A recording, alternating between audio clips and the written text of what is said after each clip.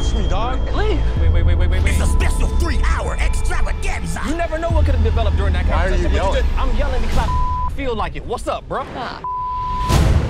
Ivan, do you have anything to tell me? And the drama is just getting started. He said something happened at the hotel. I shouldn't have gone around the system. You know, love makes you do, like, weird, crazy things. Everybody's starting to realize that we are running out of time. We want to make it work. We have to figure out how we're going to do that. It's not just going to happen. Tensions are high, and literally anything can happen. Early on, like, it was, like, passionate. But it's not there anymore.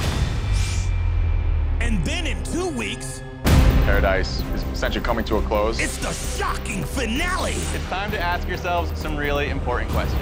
Who will get engaged? I don't know if I'm making the right decision.